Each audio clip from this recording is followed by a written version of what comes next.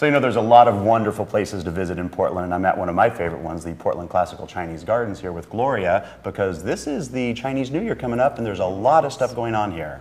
Yes, there is. This year is lunar year 4706, and it's the year of the rat. And the rat is the first animal of the 12 animals in the Chinese zodiac. And you can come to the garden and hear a story about why the rat is the first animal of the zodiac. Well, and not only hear that story, but there's just things going on all weekend long. Why don't we start with like the first day and go from there? Yes, we do. We have a plethora of events happening at the garden, from lion dances that start at 11 o'clock on Saturday and then repeat at 2 o'clock, to calligraphy, to music, to coloring for families and children. And on Sunday, we have more storytelling, we have coloring again, but we also have free lantern making that starts at 1 o'clock, not at the garden, but very close to the garden at 315 Northwest Davis. And families of all ages are invited to come and make a free lantern anytime from 1 to 4. We'll assemble the lanterns, and then we'll have our Chinese lions lead us from the Chinese Consolidated Benevolent Hall to the garden for parade, which is usually the closing of Chinese New Year ceremonies in villages all over China.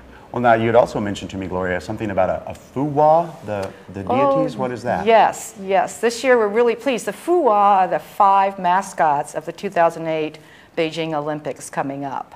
And we have the characters for you to color at the garden, as well as a story explaining what each character represents. So come to the garden on Sunday and find out more about the fuwa. Yeah, you can see the pictures of them, but you can also, if you want to learn out what they really mean, you have to come here and find out that information. Yes.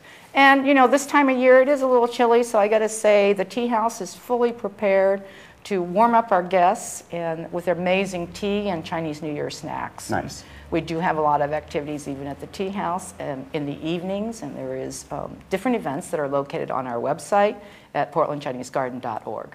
So you know, the tea house is warm and there's lots of great stuff there, but some of the things that warms me up are plant sales, and you've also got a great one of those coming up, your annual plant sales coming up. We're going to kick over to Judy now, my beautiful co-host, and she's going to be talking with a couple of the employees here about the great plants that they're going to have for sale.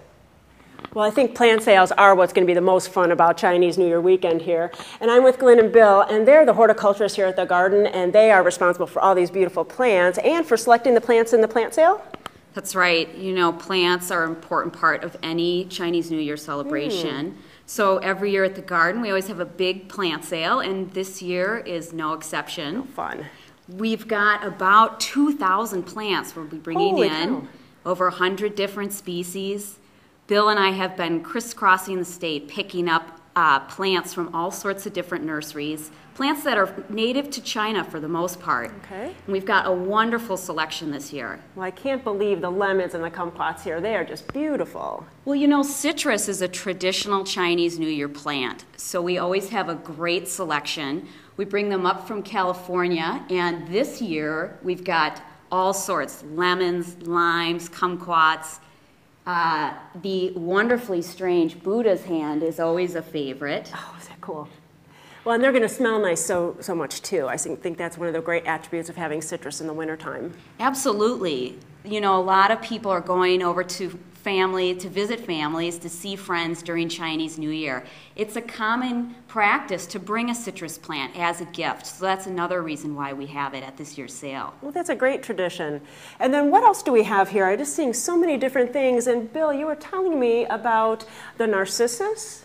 Yeah, the narcissus are another traditional Chinese New Year plant. They're usually forced to bloom at Chinese New Year, and they actually represent the immortals and good fortune, prosperity in your house. So another interesting thing that the Chinese do is they carve them and try and get them to look like animals or Chinese characters.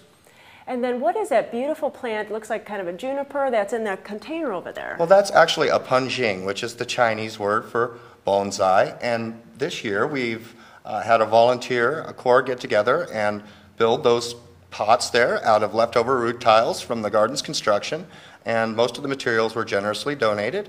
And then with the help of our local punjing master, we had a work party to assemble them all. So they're all built by volunteers, and it's a real pleasure to have them for sale this year. Well, it's what a nice souvenir of the garden to have actual tiles in your container. And then I love that little bouquet that's in the container at the end. Yeah, this year we're going to have flower arrangements that are very traditional, and that particular one is a Three Friends of Winter arrangement with pine representing the ability to endure, and plum representing the ability to persevere, and bamboo representing flexibility. And with those three qualities, you can get through just about any winter. Especially this winter, it's been really snowy and cold. It has been. And then there's just a group at the end here, that beautiful osmanthus and the golden pine there. Yeah, we have osmanthus is of course one of the Chinese favorite plants. It's a fall blooming plant, so it's really not its time of the year right now. But we do have a good representation of pines this year and dwarf conifers. The particular pine we have in front there with the striping on it is called a dragon's eye pine. It's a very interesting pine. And we also have a Pinus sylvestris gold coin, the gold coin moniker being very fitting for the Chinese New Year.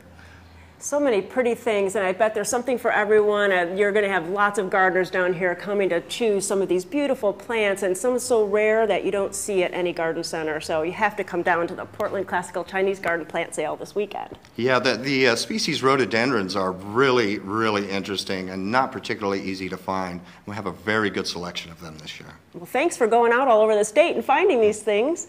And please join us down here at the Portland Classical Chinese Garden this weekend. Thanks, you guys. Thank you.